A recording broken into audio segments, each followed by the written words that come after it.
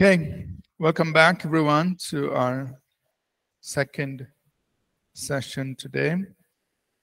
I'm just going to go ahead and share my screen and then we can get started.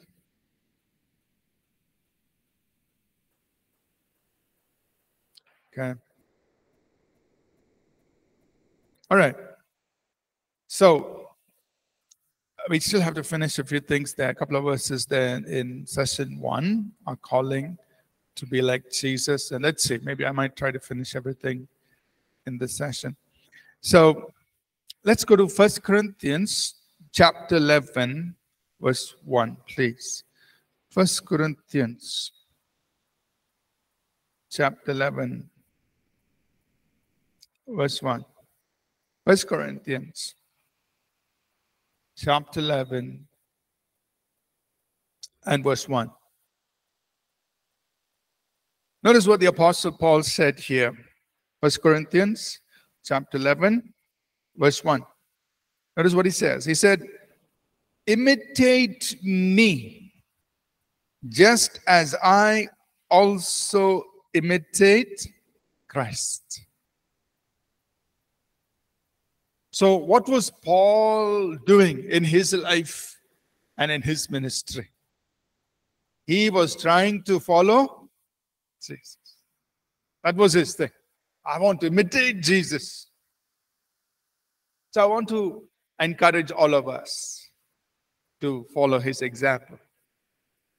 Imitate Jesus. Follow Jesus. Imitate him.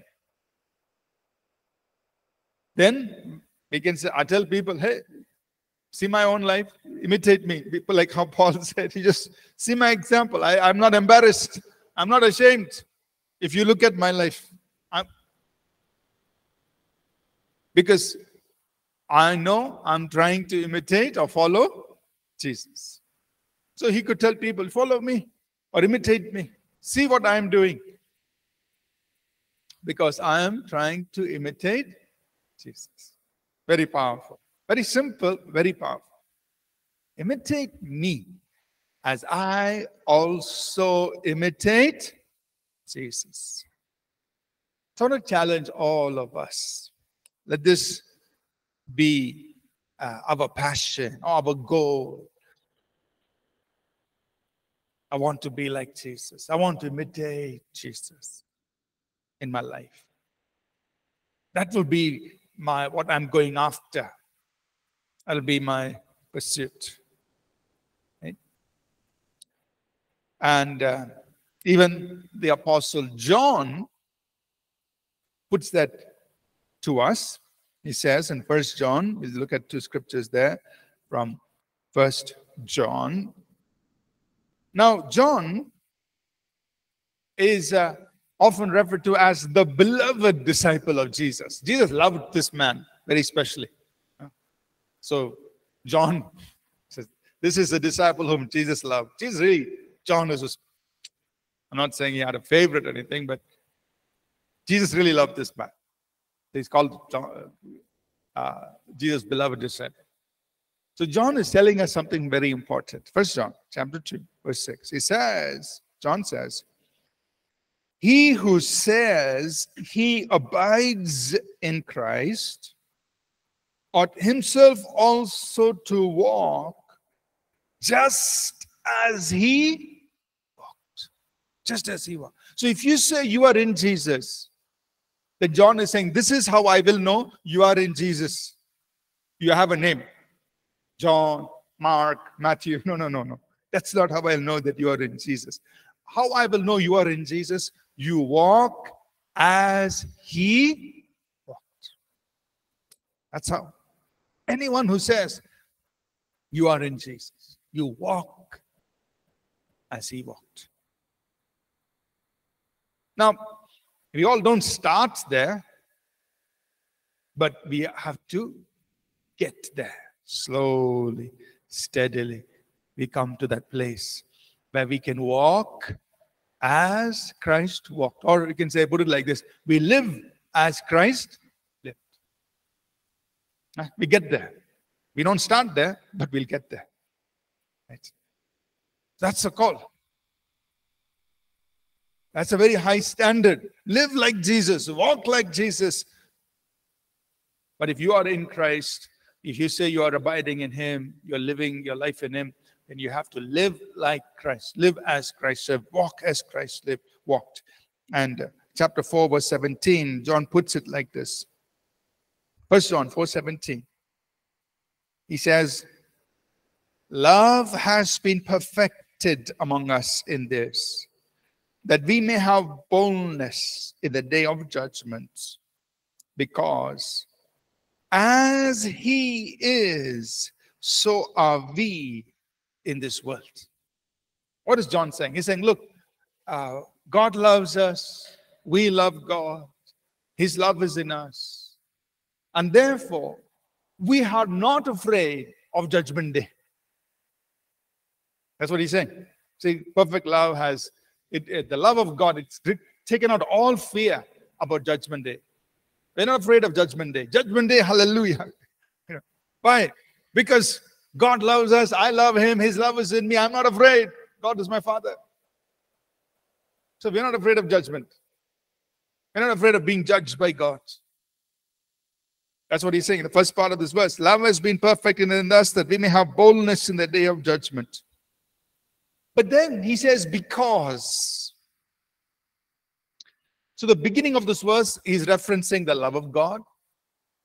But towards the end of the verse, he's referencing something else. He says, because as He is, so we are in this world. That means not only do we know how great His love is for us, but we live like Jesus in this world.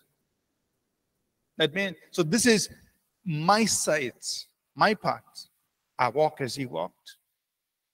I live as He lived. As He is, so are we in this world. Or you put it in simple English. Our life in this world is the same as His life. That means it's basically like this. On judgment day, and for us as believers, of course, we know we have a different judgment. But just imagine, on judgment day, you're standing before God. And there are two things that make you bold in the presence of God. One, God, Father, I know you love me. My Heavenly Father is sitting as the judge. I know you love me. So God loves me. But secondly, I also know that on the earth, I lived as Christ lived. My life on earth was the same as His. And that gives us boldness on the day of judgment. That's what John is saying here. But I picked this verse out because I want to emphasize, as He is, so are we in this world. That means our life, we live our life in this world the way Jesus lived His life.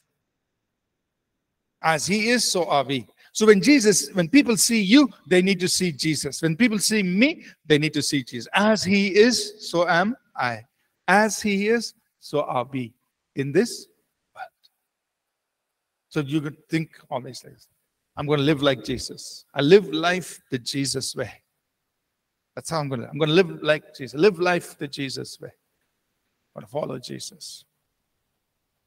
So, let's go to session 2, which is we must follow Jesus in our lifestyle. I'll break this down. So how do we make sure that our life in this world is the same as His? That is, how do we live as He lived?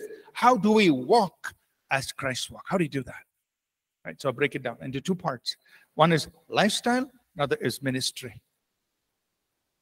So in our lifestyle, how we live life, we have to imitate Jesus.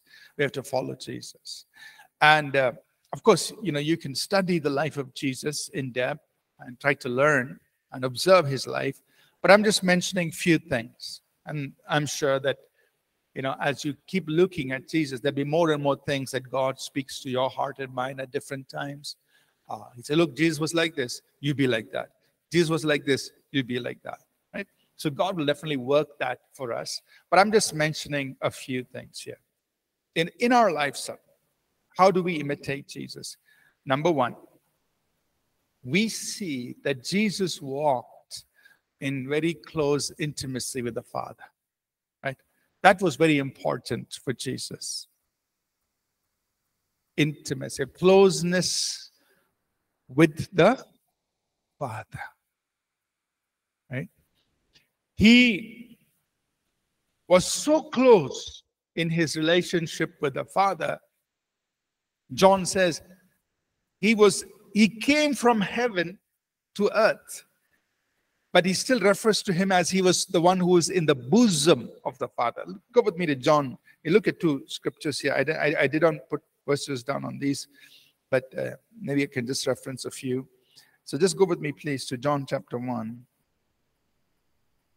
We look at two verses here in John. John 1, verse 18. John 1, verse 18.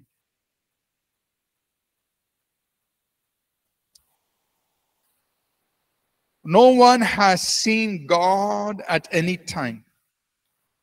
The only begotten Son, who is in the bosom of the Father, he has declared. Yeah. So John, this is John the beloved. John is writing, and he's saying, see, nobody's seen God at any time. But how do we know God? We see God revealed in the person of Jesus. But what about Jesus? Jesus is somebody who is in the bosom of the Father. It's like he's sitting so close on the lap, on the Father's lap. Bosom. But it's figurative language, which is basically saying he is, and the Amplified Bible puts it like this: he is in the intimate fellowship of the Father. Basically, that's what it means. So Jesus is in that place of intimate fellowship with the Father. So, to imitate Jesus in lifestyle, we have to be wanting to be very close to God, fellowship with God, fellowship, closeness. Okay, in John chapter 3, Jesus, verse 13, John 3, verse 13. It's a very interesting verse. John 3, verse 13. John is saying, Jesus is speaking here, John 3:13. Jesus is saying, no one has ascended to heaven but he who came down from heaven, that is, the Son of Man, who is in heaven. So, think about this. In John 3, Jesus is talking to a man. He's here on earth. He's talking to Nicodemus. And he's saying, Nicodemus, no one went up to heaven, but he who came down from heaven, referring to himself, that is the Son of Man, who is in heaven. Where was Jesus at that time? On earth. Who was he talking to? Nicodemus. He's saying, Nicodemus, I'm talking to you. He's talking to Nicodemus, and yet he's talking about himself as somebody who is in heaven. Okay, who is in heaven? Meaning the closeness, that relationship, that intimacy. Okay, physically, at that moment, literally, he was here on earth. But he's also saying he is in heaven, in that closeness with the Father. Okay, so when you can read through the Gospel of John, you'll find a lot. Jesus walked in intimacy with God. So, number one, in our lifestyle on earth, our focus must be intimacy with God. Imitate Jesus. Intimacy with God. Your closeness with God. That must be most important in your life. That close relationship with God. That fellowship with God. That must be very important for you, for me. Because that was very important for Jesus. And because of that, secondly, we see in his lifestyle, Jesus spent a lot of time in prayer. In church on Sunday mornings, we have been doing a series on following Jesus in prayer. And we're coming to the close of that sermon series. But you can always go back and listen to those sermons from our church website.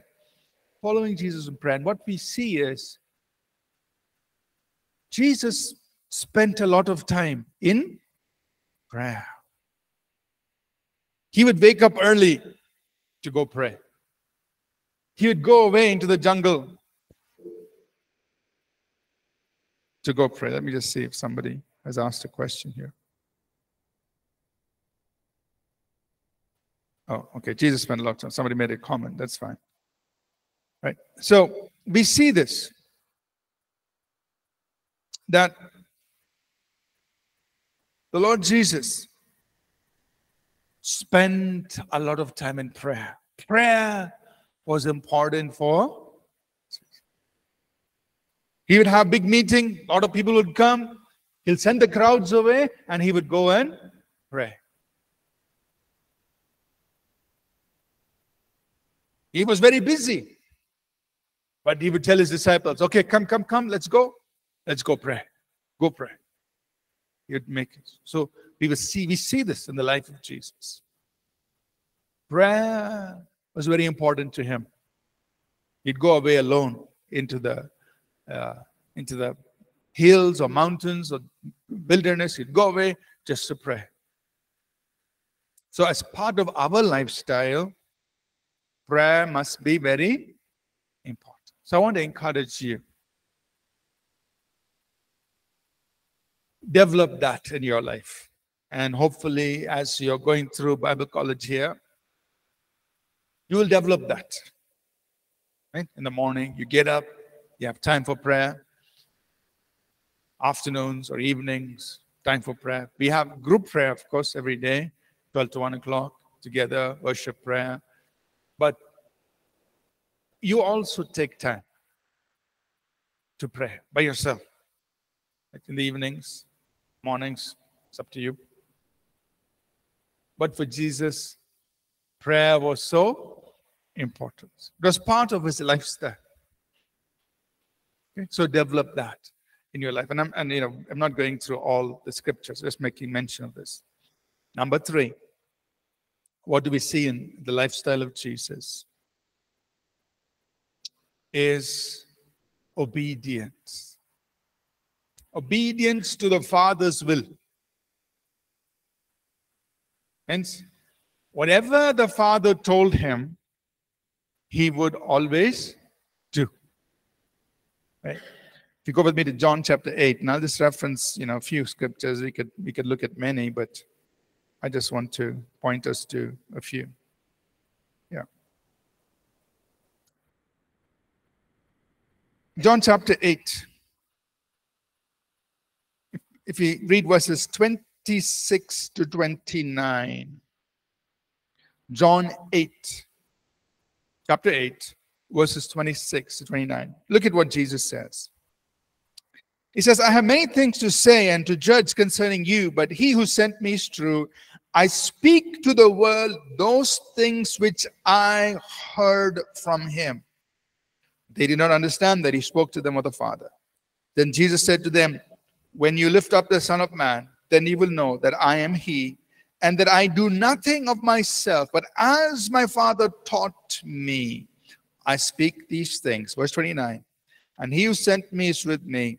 The Father has not left me alone, for I always do those things that please him. Notice that. What is Jesus saying? He's saying, see, I speak what the Father teaches me. I do what the Father teaches me. I do everything that pleases the Father. Verse 29. I always do those things that please him. I always do those things that please him. He was walking in obedience to the Father. As the Father taught him, as the Father was speaking to him, he would follow. Obedience. So our goal in our lifestyle must be, I want to obey God. Right? I want to live in close communion with God, close fellowship with God. I want to spend a lot of time in prayer, just seeking God. I want to obey God. Obedience to God is important. I want to do the Father's will for my life. I want to obey God. That's part of our lifestyle. Why is this important? Because sometimes some friend will come to influence you. Hey, go here, do that, do this. All kinds of, a lot of influences will come. People will have a lot of ideas. They'll try to tell you to do this, do that. You get confused. What am I supposed to do? Answer is very simple. I always do what pleases my heavenly Father. That's it. Doesn't matter what all these people are saying. Let them say what they want. Everybody has an idea. Everybody has a suggestion. Everybody has something to tell. Okay, let them say. But I always do what pleases the. That's how you and I must live. God, I want to obey you. I want to please you. I want to live in obedience to you. That is the way I'm going to live. It's okay that people, we can't stop people from trying to influence us and say this and say that, and they'll have all their ideas. But that is not what we live by. We live by what the Father wants us to do. We are here to do the Father's will. We are here to please the Father. That's a lifestyle. So in everything, you ask, does this please God? If it doesn't please God, no, stay away. Don't do it. Don't go into it. If it pleases God, okay, God, I'll do it. Because it pleases you. Makes you happy. Right? Obedience to the Father. Another part of obedience to the Father is the Father's timing.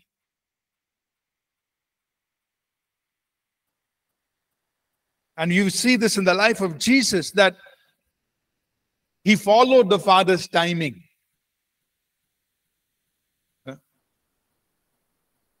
He didn't start his ministry arbitrarily. No, when the Father said, now is the time, he started the ministry. So everything he did according to God's timing. God's will and God's timing. So walking in obedience to God. So you and I must follow the timing of God. God has a timing for your life, for various things in your life. You follow the timing of God. Don't run ahead of God. I say, God, you left me alone. God said, I didn't leave you alone. You ran ahead. Right? No, you stay in step with God. You walk with God. He walks with you. When you walk according to God's timing, follow him. Right? Don't be in a hurry about things that you want to do. Father's timing. Number 4, we see in the life of Jesus is humility. Right? He humbled himself. And Philippians chapter 2, 9 through 11. Okay, let's go to Philippians 2. We'll start from verse 5. Philippians 2. This is a very well-known passage where the Apostle Paul is telling us to be like Jesus. Philippians 2, verse 5 onwards. Let this mind or this attitude or this mental state, right? Let this mind be in you, which is also in Christ Jesus. Philippians 2, verse 5. So he's saying, imitate Jesus in this, follow Jesus in this, have this same mind, have this same attitude, follow Jesus. Let this mind be in you, which was in Jesus. And then notice he says, he being in the form of God did not consider it robbery or something to be held on to be equal with God, but made himself of no reputation, taking the form of a bondservant, and coming in the likeness of men, and being found in appearance as a man, he humbled himself.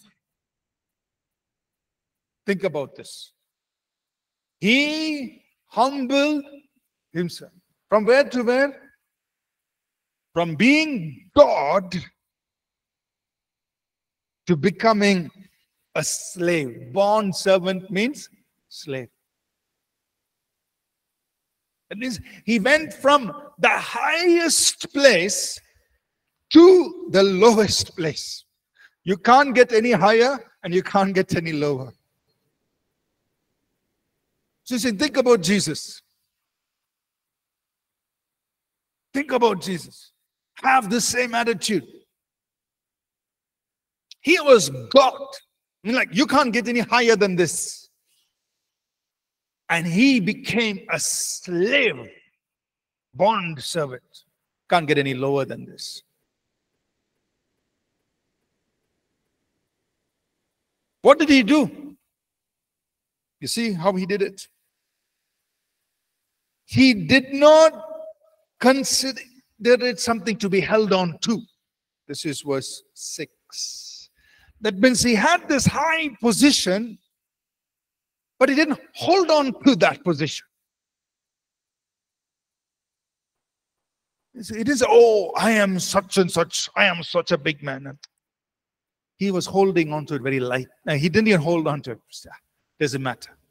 That means, what's he telling us? That means to be like Jesus, to walk in humility. You do not hold on to title, position, power, influence. Those things you have, you don't even grip. Don't put a grip on it. You don't hold on to that. Sometimes some people get very offended because you did not call them reverend, pastor, reverend doctor. Very get offended. Hey, I'm a doctor, reverend doctor. What are they doing? They are holding on. For them, that title is so important. But Jesus, he didn't hold on to his position, his status, his title, his role. That didn't matter to him. Nothing.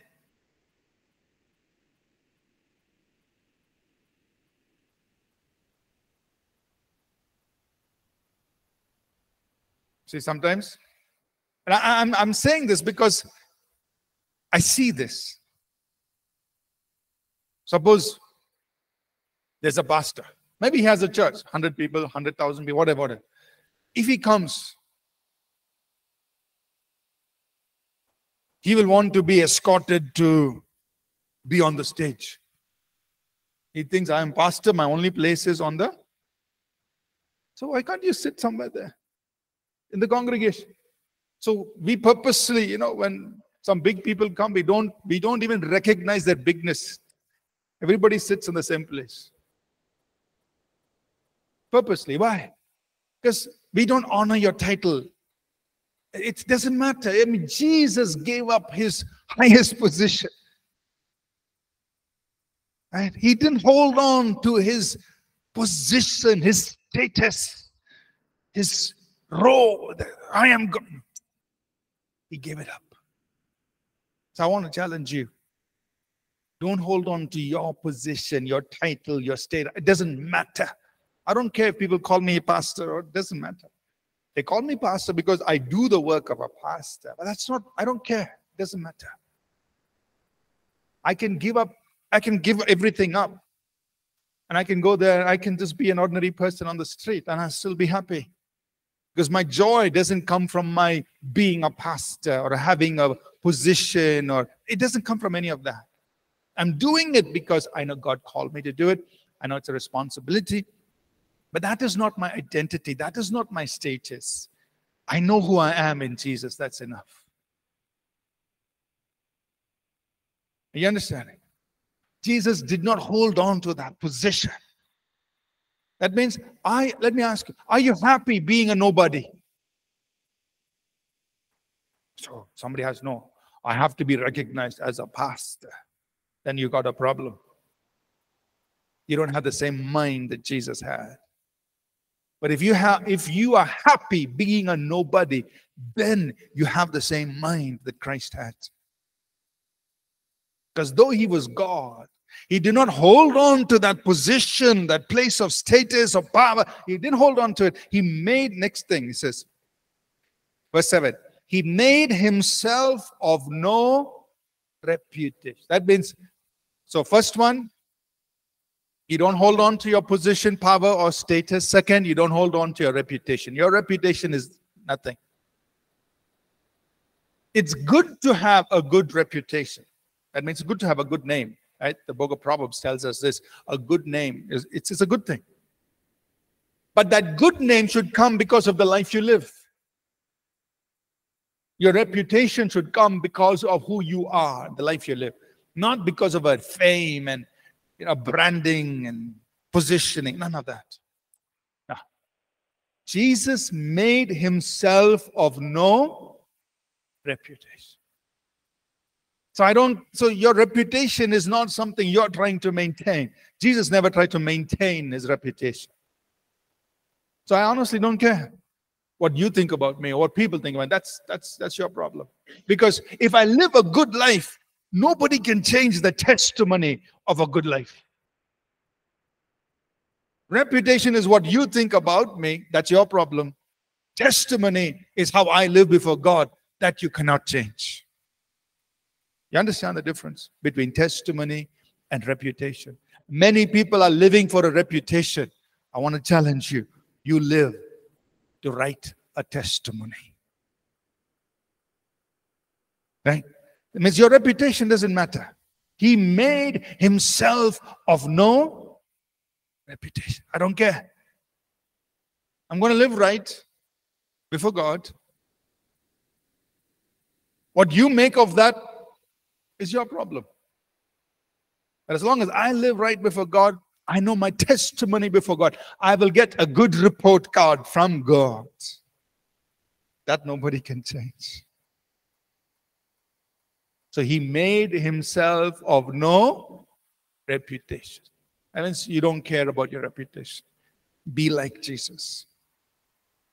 You don't care. So understand the difference between testimony and reputation. Testimony is how you live, who you really are. Reputation, what people think. You don't care about that. And notice, he made himself no reputation. And what happened? He took the form of a slave. That means he became like a slave.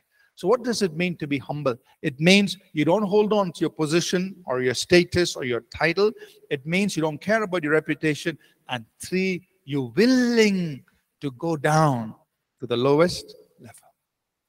That's what he became, like a slave. You go and serve people. I'll serve you.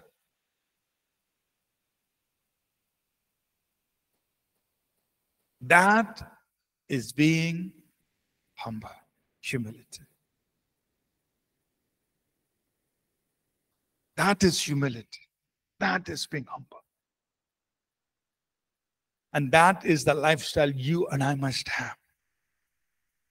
Now try to think about this. Jesus did many things, but can you imagine Jesus washing the feet of his?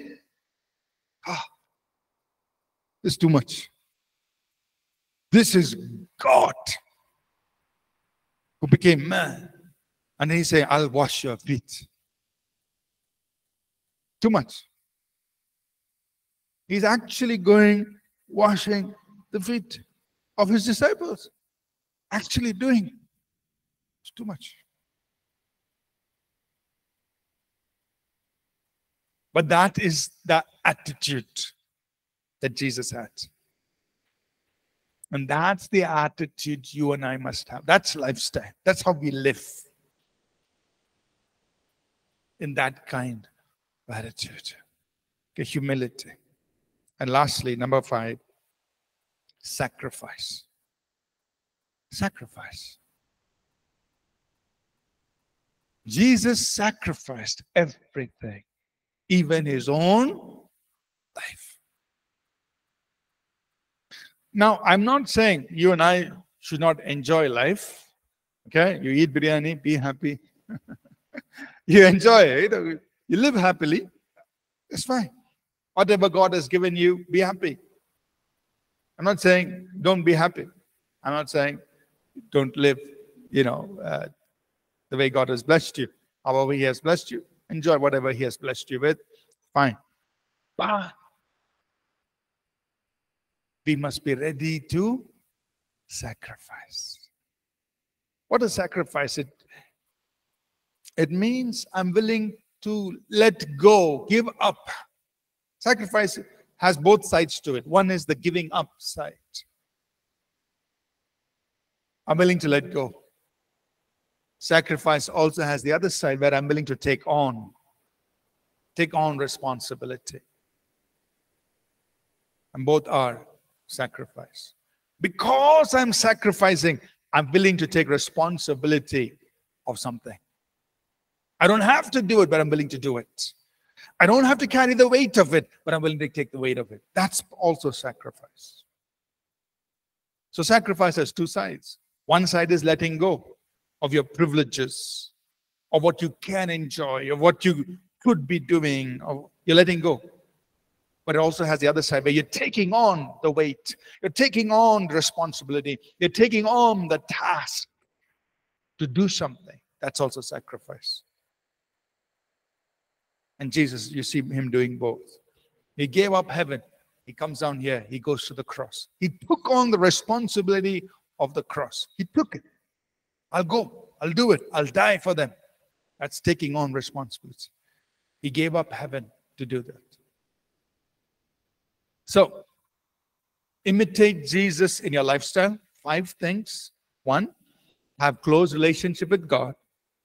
2, prayer. 3, obedience to God. 4, you walk in humility. And 5, you live a life of sacrifice.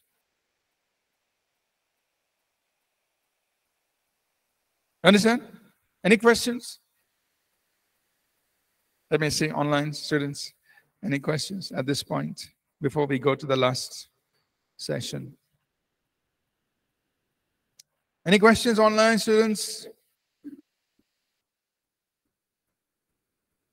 Okay, so there's a question here. Shiba, prayer and intimacy with God, is it different? Okay, so Shiba, prayer, so intimacy with God, you can think of as relationship, right? How close is that relationship? In order to have that intimacy with God, one of the things we do is prayer. Right? So you can think of if you want to think about a husband-wife relationship as an example. Intimacy is the level of their relationship. They are very close to each other. But in order for them to be very close to each other, they have to do many things. They have to spend time with each other. They have to communicate a lot. They communicate a lot. They do things together. So these are things that actually build that intimacy, right? So prayer is one of the things that we do in order to build intimacy. Other thing, obedience. Because if I'm disobedient, it breaks intimacy with God. Right? That means I'm not doing what's right in his eyes. Then I can't say, oh, Father, I'm so close to you. No. So what is this? You're going and living like the devil and you're coming and saying you're my son. No, I'm just joking, right? So the thing is, intimacy is the level of our relationship with God. Prayer, obedience, worship, reading the word of God, all these things help develop that intimacy. Is that okay? All right. Any other questions from the online students?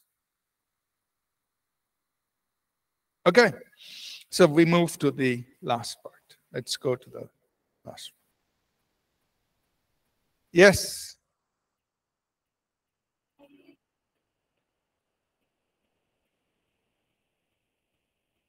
Timing? Okay, John chapter 2. So let's look at, the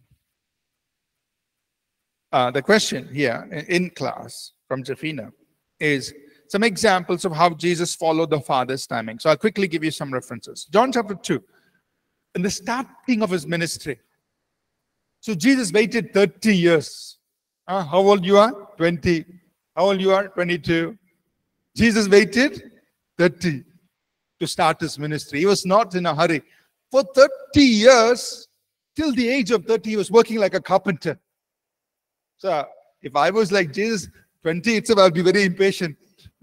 God, how long to be working like a carpenter? I want to go and preach. But till age 30, he was working like a carpenter under his father. Yeah. So he didn't simply go and start his ministry. And then in John chapter 2,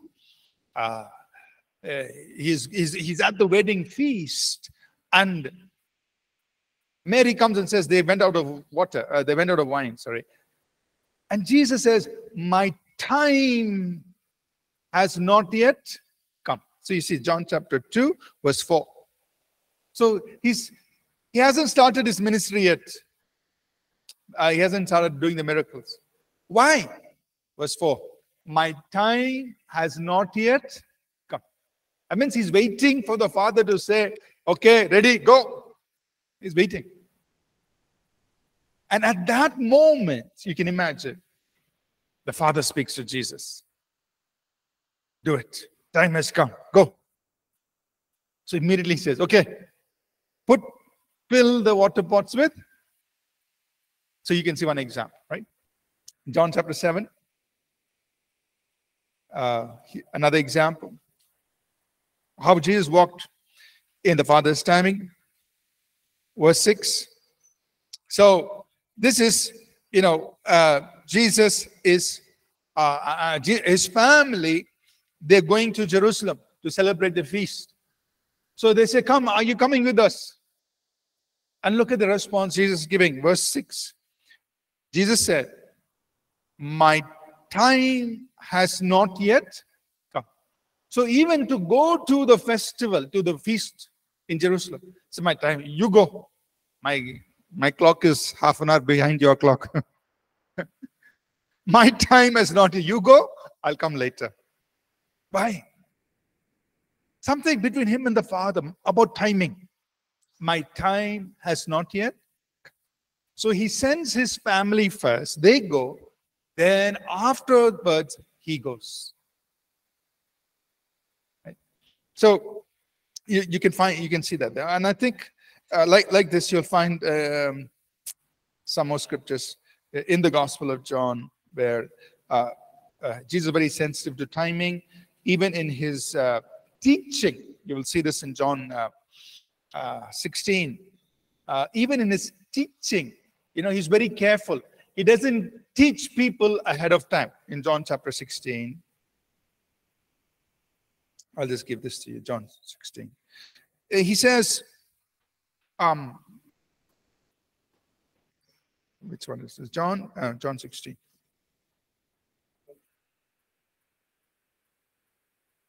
Okay. He says, there are many things that I have to say to you.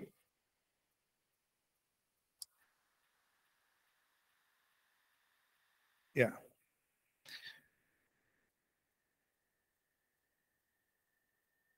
I'm trying to. So through this chapter,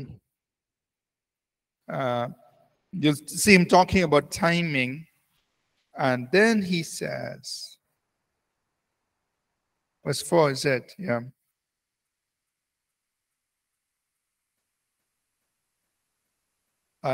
John 16, verse 4. You'll also see it in verse 25.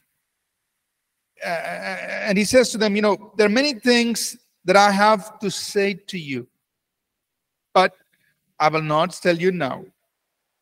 But when the Holy Spirit comes, he will tell you of all things. And he will, verse 12, look at this. John 16, 12. I still have many things to say to you, but you cannot hear them now. but the Holy Spirit will come and teach you. Then in the same, this actually chapter 16, there's a lot that he talks about timing. In verse 23, he says, in that day, you will ask me nothing, you will pray to the Father. Verse 25, John 16, 25. I've spoken these things to you in figurative language, but the time is coming, and I will no longer speak to you in figurative language. And then about his own death, verse 32. The hour is coming and has now come.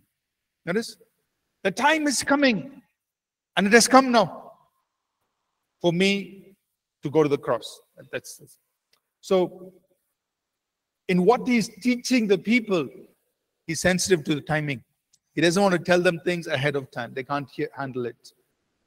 In his own life, he knows what is coming, and he knows when that has come. And John 16, 32. Like this, you'll find, again, John 17, verse 1, the hour has come. So you throw the Gospel of John, you find Jesus, walking very sensitive to the Father's timing. Okay. There's a question here on the chat. How not to be rejected by Christ? Then I will tell them plainly, I never knew you. Away from me, you evildoers. Okay. So there's a question from Sanjay. Sanjay, that's in Matthew chapter 7. And the real reason there is because they do not do the will of the Father. So Matthew chapter 7, verses 21 to 23. So if you'll read that, there are two problems that Jesus points to. First, they do not do the will of the Father, Matthew 7, verse 21. Secondly, they do not have a relationship or intimacy with Jesus. That is Matthew 7, 23. He says, I never knew you. Right? So there are two things there. Why Jesus said, depart from me. First, there were people who didn't do the will of the Father. Two, they didn't have a relationship of intimacy with the Lord. So these are the two things that the Lord himself is looking for. That closeness with him and obedience to his will. Okay? Matthew chapter 7, 21 to 23.